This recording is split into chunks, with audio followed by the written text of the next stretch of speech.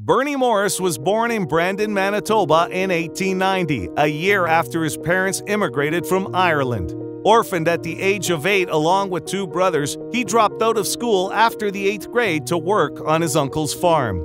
Seeing hockey as his way out, the troubled Morris played senior and semi-pro hockey across Western Canada before joining the Victoria Aristocrats of the PCHA in 1914. He would move to Seattle the following season and play 8 seasons that included a Stanley Cup championship with the 1917 team. Morris was outstanding in the final series, scoring 14 goals in 4 games. Morris was scheduled to play in the ill-fated 1919 Stanley Cup Series versus the Montreal Canadiens, but despite being a British subject, he was arrested by the U.S. for alleged draft dodging and received a sentence of 2 years hard labor to be served at Alcatraz. As a Canadian citizen employed in the United States, he had been registered under the Military Service Acts in both countries, but had received exemptions in each of them. His status in the U.S. was later changed, however, working at a remote Canadian government camp, his mail advising him to report for the U.S. draft was never delivered.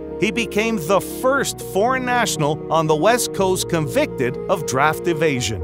His bizarre situation was eventually resolved, and in March 1920, he was granted an honorable discharge. Morris quickly returned to Seattle and played in the 1920 series. In October 1923, Morris was traded by Seattle to the Calgary Tigers and played in the 1924 Stanley Cup Series against Montreal. On January 3, 1925, he was traded to the Montreal Maroons and then to the Boston Bruins on the same day. Released by Boston, he would return west and finish his career with various teams in the minor California Pro League, CanPro, and International League, hanging the skates up in 1930. Combining NHA, NHL, and PCHA statistics to rank all players of the era, there are only 2 players to make the top 10 for all 3.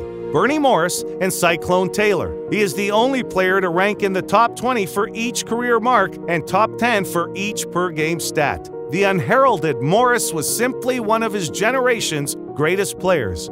Bernie Morris passed away on May 16, 1963 in Bremerton, Washington. The Manitoba Hockey Hall of Fame is proud to induct Bernie Morris.